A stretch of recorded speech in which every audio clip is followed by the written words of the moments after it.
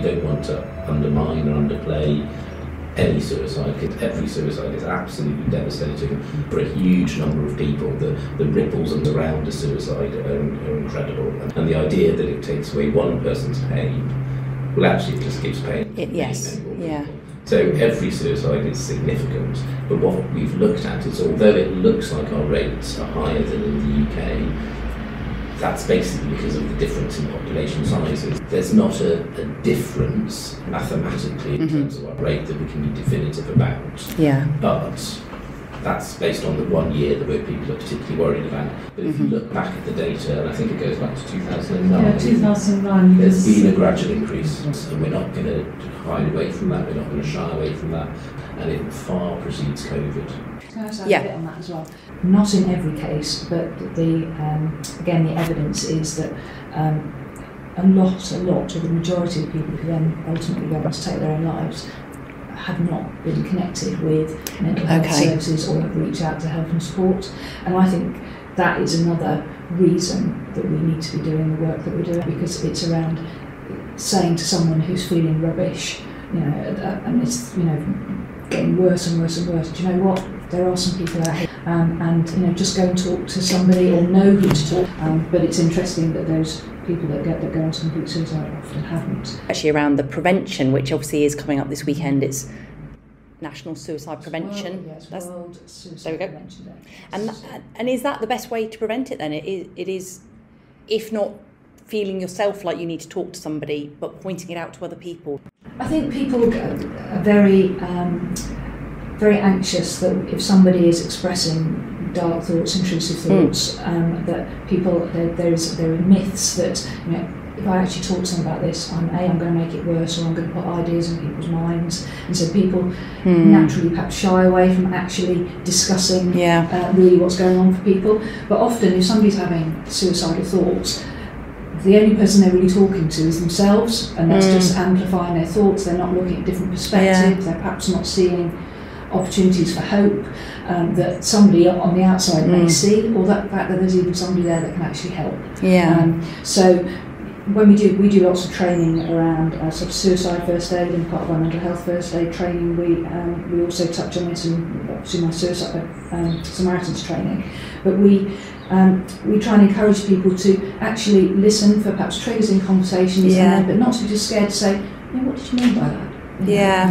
Tell me a bit more. How are you feeling? And just to try and open up those conversations. And if somebody does express thoughts of suicide, that actually really just trying to explore what that actually means, to just try and help them. And then they're not just talking to themselves, they're actually talking about it, and somebody's listening without judgment, with some empathy, not telling them what to do or judging them, but actually giving them space to explore what's really going on for them, and then hopefully they can then perhaps see that actually there is an option other than death, that there is more hope. There's an old adage, building on what Joe's saying, is that suicide is a permanent solution to what's generally temporary problems.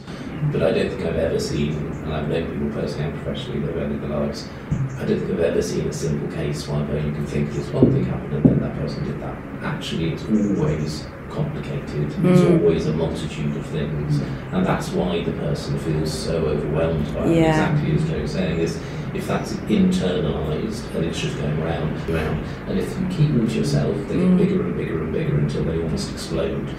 And even if you're just sitting with someone and talking to them, even if they don't have the answer, it's like a pressure release valve. And hearing yourself talk through things, you can start to make sense of things, you can start to contextualise them, you can start to decide actually how overwhelming, how strong they are, to help guide yourself through them. The other person, obviously, if they can be helpful as well, that's great, or they can support you in getting appropriate help. I think the difficulty is people just don't want to reach out. So there is more of an awareness, there is more of an acceptance on one level, but there is a group of people, and it's men predominantly, that don't acknowledge that things aren't okay. They don't have the social networks, and when they are feeling desperate and they are feeling overwhelmed, they're more likely to use drugs, they're more likely to use alcohol, which both affect your mood and also remove your inhibitions, so make you more likely to do something.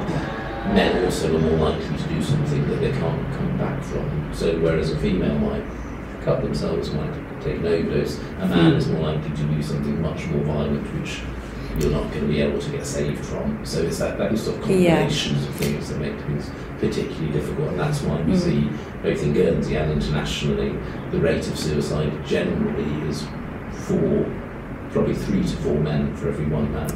Yeah. And there's been lots of awareness campaigns, hasn't there, around talking and around men talking. But is there still that fear of talking? I don't know, acknowledging the thoughts in your mind, or, you know, fears that people might look at you differently? Do you think that? I think it's probably the latter. It's that fear of being vulnerable, of exposing yourself, of what other people might possibly think. I think it's slowly changing, and I think that is a positive thing. But it's like turning around a tanker. You know, what we're trying to do with the strategy is to change the trajectory, so that the direction that the island is going in changes. But there is not one thing that we're going to be able to do that will say, well, that will stop suicide. Actually, it's so multifaceted, so complicated, it's so individualised in every case that actually we have to change our culture, to change our ability to be able to talk to each other and talk about these things. I talk a lot about the stigma of suicide. People say, well, we really want to destigmatise suicide. So no, we don't. We want to really stigmatise suicide because it's a terrible, devastating thing. What we want to destigmatise is being able to talk about it. That's the way that you're feeling, and that you really need help. But it's the most awful thing you can do for yourself and everyone around you. And in terms of talking, if people don't feel able to talk to their loved ones or colleagues or friends or anyone real, they can phone the Samaritans, obviously, can't they? In Guernsey Mind, again, in a small island, you might know someone that works at Guernsey Mind, but the Samaritans, it's just a friendly listening voice. Absolutely. And I think one of the myths perhaps that we can dispel really is that if you're in Guernsey or you're in Ordinary and you phone the Samaritans, the chances of you getting a volunteer in Guernsey are like this small. And also, even if that did happen, unless you say who you are or where you live or what have you, the volunteer's not going to even know that you're in Guernsey anyway. But basically all calls go into a national pot, if you like. I'm sure it's more technical than that. You know, you could end up talking to something in Aberdeen, you know, or Bournemouth, or any of the other 200, you know, there's 20,000 volunteers over 200 branches, so it could be across anywhere in the whole of the network. You can email as well, so there's different ways of getting in touch. And again, it is literally, you know, it's as not anonymous as you want to make it. And you often find that it's the initial contact that really causes people significant anxiety. We work in a really small island, we live in a small island, it's very difficult to be anonymous. But men have bowel cancer screening, prostate screening, women go for sort of cervical screening, have breast examinations. You might bump into your psychiatrist, your endocrinologist, your urologist, your gynaecologist in Waitrose. Actually, once people have gone to an initial meeting, I've had people with MSG, I've had GPs in my clinic, I've had nurses, I've had social workers. We look after everyone. It's confidential. You know, there are lots of reasons why people might come to the Oaklands. You know, our meeting rooms are available to everyone, they're not just used for mental health services. So actually, just because you're sat in the waiting room doesn't necessarily mean you bump into someone you know and they'll know exactly what your business is. It's far more complicated than that. But we do maintain confidentiality, but we're particularly aware that that's even more important in a small place. And we have similarly people coming to see us for one-to-one appointments, and sometimes you don't recognise the name, or you walk in and you realise you know them, and we always say, you know, do you want to see somebody else, or do you want to, you have to see us? And very often people say, do you know what, actually I'm pleased to see you. You know, it's a friendly face, or I feel comfortable, and we just deal with it professionally. But if they knew it was you before they came, they probably wouldn't. And that's the difference. So actually getting over that hurdle, I think actually people are normally quite willing to see us. But the strategy is about so much more, isn't it, than preventing suicide, because it's the mental health and well-being strategy, isn't it? And so if well-being is really kind of like that bottom pillar, because everyone should look after their own mental health and well-being, and obviously the crisis points kind of as you go up the pyramid. But there's so many facets, isn't there, of the strategy? And I think the previous strategy had 5 steps. We put in a further step, which is the building blocks for health. Because for health and well-being, so mental and physical health and well-being, you need to look at your environment, your built environment, where you live, your employment status, so much else, your community, your connectivity, your social interactions. So we feel all of that's important. And what we want to do is try and ensure that more islanders are living with good mental health who are flourishing. So we feel that's important. So we feel that obviously the services that are provided by specialist mental health services are of paramount importance. But if you look at the building blocks for health, so that lived environment, all the things I've already mentioned, is that affects each and every islander. And focusing on that will ensure that we are as healthy as we can be. And from a public health perspective, but also from a steering group perspective, we feel that's very important. Okay, so there's going to be annual reviews against achieving the KPIs. Yep. So there's going to be annual appraisals, and then it's a 5-year strategy. Do we have any plans for what's going to come next? The strategy is going to evolve based on those annual reviews? It will evolve based on annual reviews. We were absolutely clear we didn't want to have KPIs that wouldn't change at all. Is we'll look at the KPIs, new evidence is emerging all the time. And it would be absolutely remiss of us not to integrate that new evidence into any strategy. So once a year, we'll look at the strategy review, but we'll look at the key performance indicators on a quarterly basis. So we'll be continually monitoring. We'll only report on it once a year because we want to be agile in what we produce. So we'll do an annual report, which will include progress on key performance indicators. We'll then, what we call RAG rate our. So red, amber, green. So green means that we're on track. So we might have an indicator that we only want to achieve in 3 years' time, but we feel that we're on track to achieve it in 3 years' time. So that will be not complete at the time we report, but it will be on track, so it will be green. There'll be other areas that we're concerned about progress will be amber, and obviously things that we're really concerned about will then be rated as red. And that RAG rating will then be done by the steering group. And back to the advantage of the steering group, it's a multidisciplinary group. And we really feel that that is the strength of our group. We're getting input from so many different views, and we feel that that will help us progress in a meaningful way. And the other strength, I think, of it is because it's being produced locally. Two things. One, it doesn't cost anything. And the other thing is that we have ownership over it. Because I think there's often a lot of criticism for various states departments about getting external consultants in, and then nothing really happens. It's not really implemented, and you spend £50,000, £100,000. That's not really the case with this document at all. So the strategy is our starting point.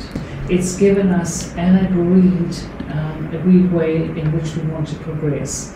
And we'll then be working hard on trying to achieve those key performance indicators. In terms of those key performance indicators, or any particular part of the strategy, for the three of you, is there anything that you individually really want to see achieved, or are really interested in seeing how it progresses over the 5 years?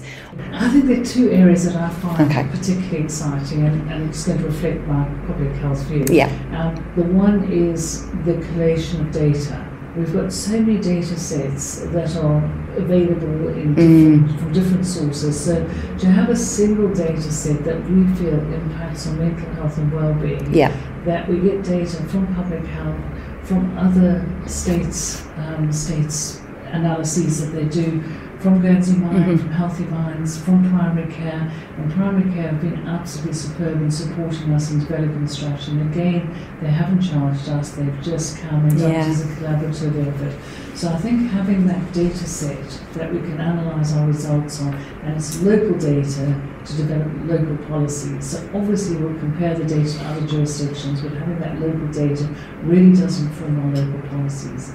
The second thing that I'm really excited about is mapping and getting those service user, those maps, the referral criteria, where people can get how the services interlink. So developing that information that we feel not only will be valuable for health and care professionals, for the charitable sector, people providing services, but also for islanders. They can look at what help is available where. And I think there has been a criticism in the past that there's so many different organisations with different names and how they're interlinking, so actually developing that linkage I think is really important. So those are the two things that I'm particularly... And Mickey Pinch was what I was going to say as well, very much so. I think that would just help so many people to actually understand where to start. We often get people just phone up and say, I don't know if you can help, but I phoned you because I go domain or whatever, and X, Y, and Z.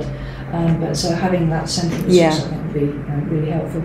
I would say this, wouldn't I? But I do think we're very much looking forward to bringing in what's called a supported self-help model at Guernsey Mind, and so that's a very a low-level intervention. But I think that will be another opportunity to give people some skills to look after their well-being, and I hope that will be something that will develop and will really sort of sit quite nicely under the other services that are available. So we'll see.